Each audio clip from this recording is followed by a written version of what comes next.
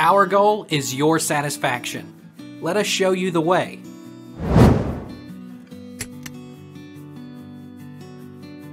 How do I find my IMAP password? Step 1. Open up the Settings application. Step 2. Find the Accounts or Sync section. Step 3. Select the IMAP, or Personal, IMAP, or Email account. Step 4. Select Account Settings. Page 2. Step 5. Select your IMAP account. Step 6. Select Incoming Settings. Page 3. Step 7. Update the password and select Done. Why does my iPhone keep asking for IMAP password?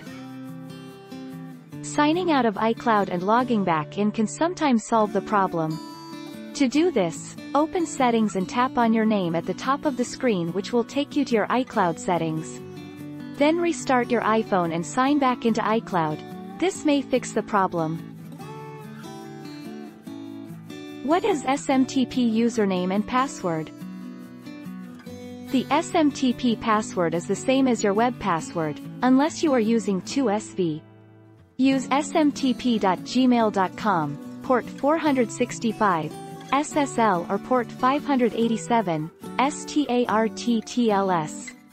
If they are true aliases, nicknames, use your full primary email address as the username and that account's password. What is SMTP path? An SMTP transaction consists of 3 command, reply sequences.